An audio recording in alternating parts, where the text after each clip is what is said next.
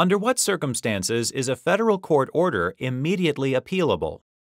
We explore that question in Cunningham v. Hamilton County.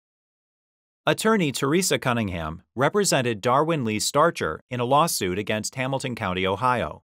After Cunningham failed to respond to the county's interrogatories and requests for production, the magistrate ordered Cunningham to respond fully by a date certain.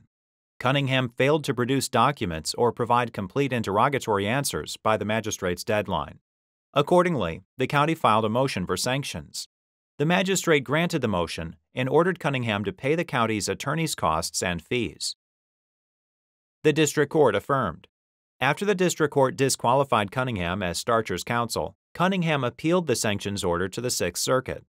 The Sixth Circuit found that the order wasn't immediately appealable and dismissed the appeal for lack of jurisdiction. The United States Supreme Court granted cert.